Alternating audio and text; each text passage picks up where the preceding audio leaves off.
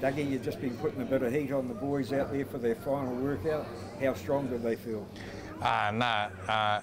In the last couple of 6 weeks or so, Israel's come really strong, especially in his takedown defense. You know, so I feel like he has, he's developed a lot and become a lot stronger since the beginning. Yeah, I think he's just one of those fighters, just the bigger the occasion, the better he gets. Well, he better be. He has. You know, in this game, you know, with so many different arts, you got to learn to improve and keep upgrading your skills. And you know, Eugene and Andre and Frankie, you know, he's just absorbing it all like a sponge. So, that's really good.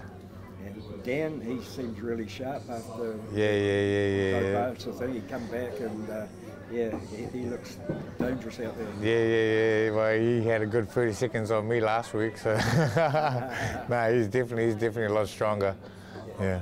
And Brad going in for his debut fight. That'll be a very exciting fight, you know. So I can't wait. I can't wait to watch him perform. You know, he's such.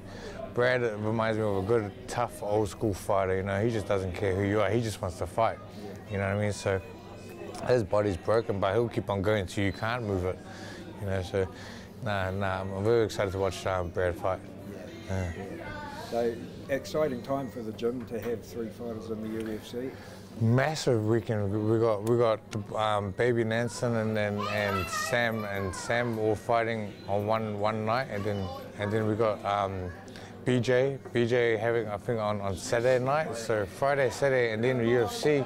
It's a massive weekend for City Kickboxing. Full stop that weekend. Next weekend. Yeah.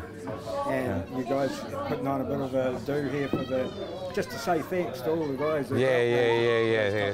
Hopefully it's more meat than vegetables. Good on you, mate. Thank you very much. Thank you. Cheers.